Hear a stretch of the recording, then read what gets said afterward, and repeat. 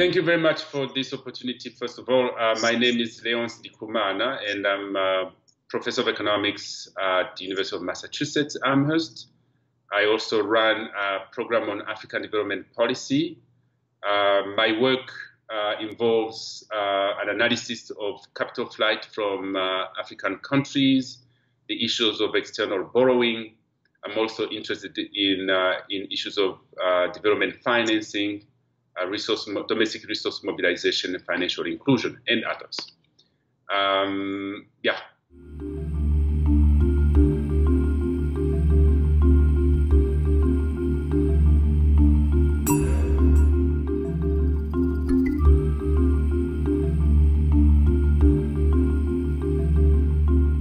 So when we talk about foreign direct investment, and I'm going to use the case of African countries, we're talking about investment capital money that's coming from other countries into African economies to be invested in companies, in projects where the foreign investor takes part of ownership of a company or a project.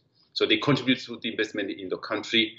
There are also investments that are going the other way. So you can have a South African company or person investing in Mozambique. It's going to be called a foreign direct investment also.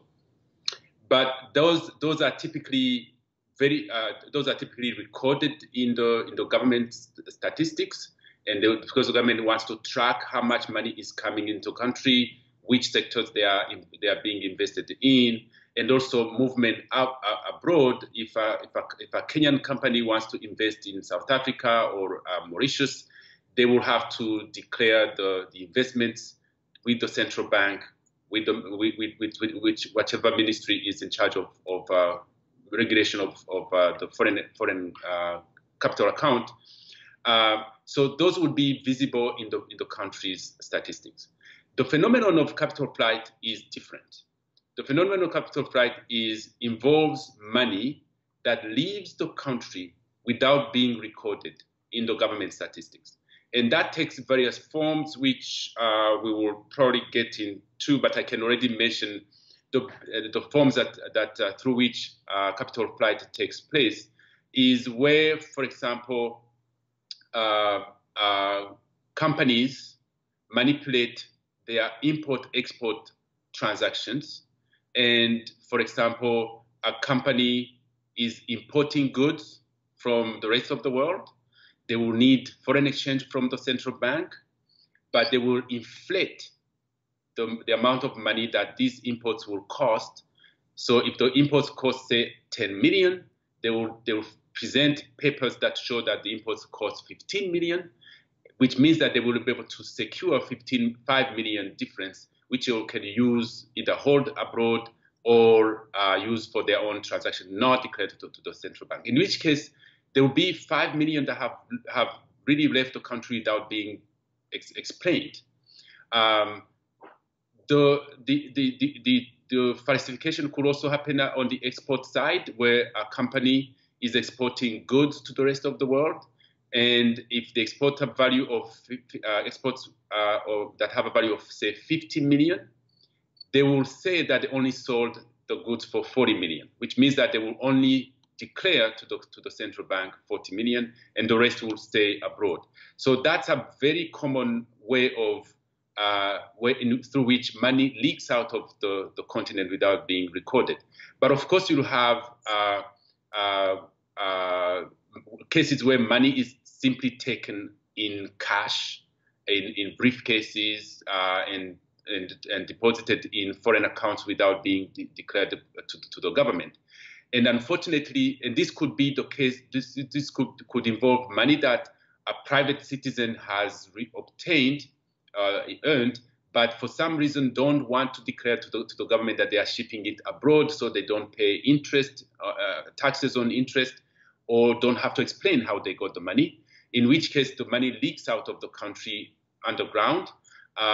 It could also be situations where it's official money, it's government money that's being stolen by people who are in charge of managing the government resources.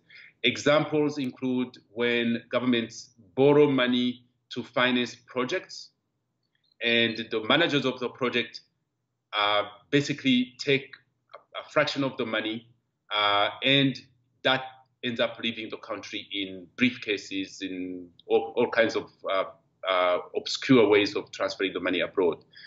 And this particular example has a severe effect on the country.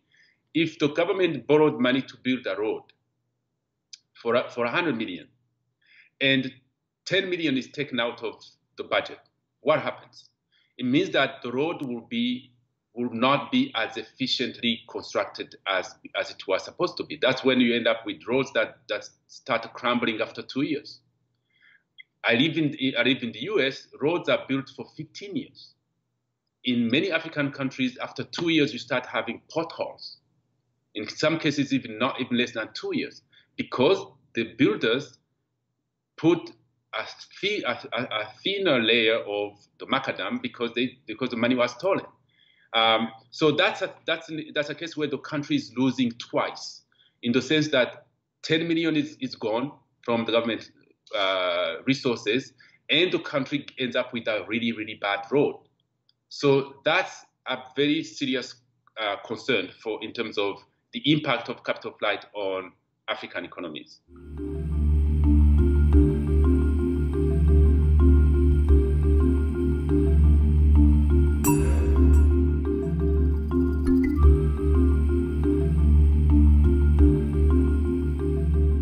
So an example is actually good to, as I said, following up to my discussion about the case where money that is borrowed by the government is stolen by people who are in charge of managing the resources. So let me start by saying that it is part of normal practice that governments will borrow money from abroad to finance development projects. Even developed countries governments do borrow, for example, from the market, from the private sector. So it's okay for an African government to go out and borrow money from lenders abroad to finance a road, a school, and so on. The problem is that, and then the country is going to pay back the loan. The problem is that when the loan is not used for the purpose it was designed for, and it's stolen, the country still has to pay the loan. So what we call odious debt is the loans that are borrowed by countries, but that do not contribute to development, that do not benefit the citizens of the country, either because the roads are not built, the schools are not built, and yet the country has to pay back the loan. It's odious in the sense that it did not fulfill the purpose that it was contracted for. It's also odious in the sense when the lenders actually know the purpose of the loan, but they also should know how the loan is being used. So in practice, when lenders give money to African countries, there is an agreement between the government and the lender about what the money is for. It's a road. There is also a process in which the lender monitors the use of the loan. Throughout the construction of the loan, of the road, there are teams of the lenders which will come and examine the way the project is going. And then at the end, they'll come back and see whether the road has been built. So in a sense, if a government borrowed money to build a school and there's no school that's built, the lender is also responsible because they should have seen that there is no school that has been built. So in this case, the problem is that you have a government that goes out and borrow money for the sake of financing development, and some or all the money ends up being stolen and financing private consumption or financing arms that are going to kill people, which is another case. The government borrows money and it's going to buy weapons and it's going to kill its own citizen. That's the most egregious case of odious debts. In this case, the burden of borrowing still falls on the population, even years to come, whereas they did not benefit in terms of development financing. That's what we mean by odious debts.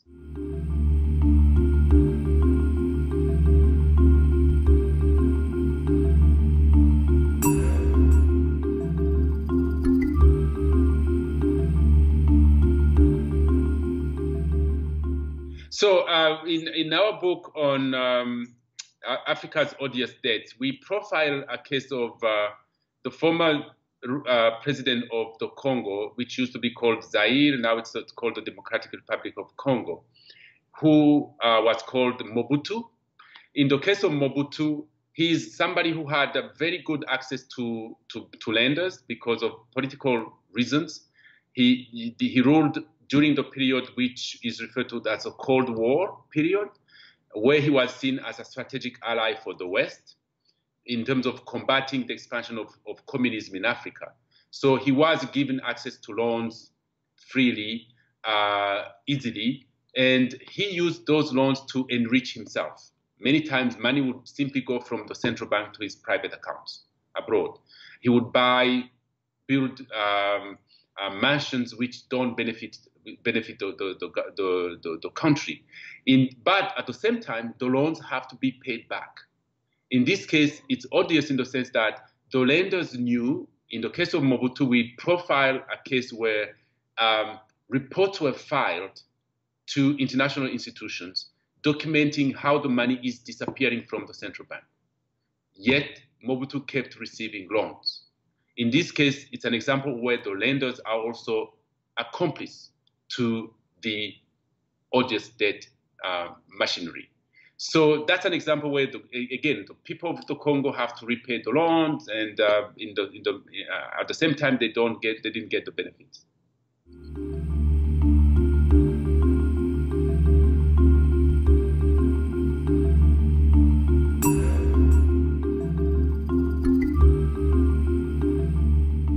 Yeah, so the issue of odious debt and capital flight generally has severe implication on social development. It has a huge human cost. In our book, again, the book on Africa's odious debt, I would encourage people to read it. We document the fact that when governments are spending revenue to pay for the loans which were stolen by past government leaders, that is money that is not being used to build schools. That is money that's not being used to build clinics.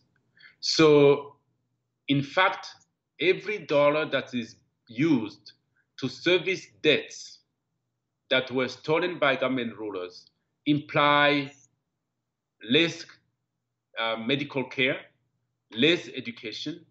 So less students are going to go to school, and it means that progress in service delivery is hampered by odious debts.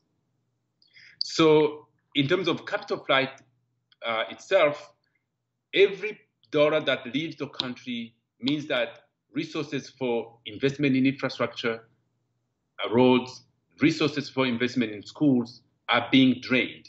So capital flight is a heavy drain on government resources. So our latest estimation, for example, shows that up to 2015, the accumulated amount of capital flight exceeds 1.3 trillion. Okay, that's almost the same as the size of the economies of sub-Saharan Africa. That shows you the magnitude of the resources that have left the country. Now, if you could assume that these monies were invested in the country, that means the African countries will have higher levels of domestic investment, they will have better roads, they will have better schools. So it's a severe drain on resources. And one other implication that we draw is that inequality. So you can imagine that people have access to government coffers who can steal the money from the government. People have wealth to hide and go stash abroad. These are among the elite, the political elite. So they are the ones who are benefiting from these resources, which means that the gap between the rich and the poor keeps increasing, because the poor not only don't have that money, but also the services that they were hoping for to come from the government are not there. So the rich, they get richer. The rich can source their medical services even abroad. because you can see what's most frustrating is that many times the same government officials who are embezzling government revenue, which would have financed schools and medical services, are going abroad to get treatment, are sending their kids abroad for education. So in a sense, they're not affected by the poor quality of public services. It's really unfair.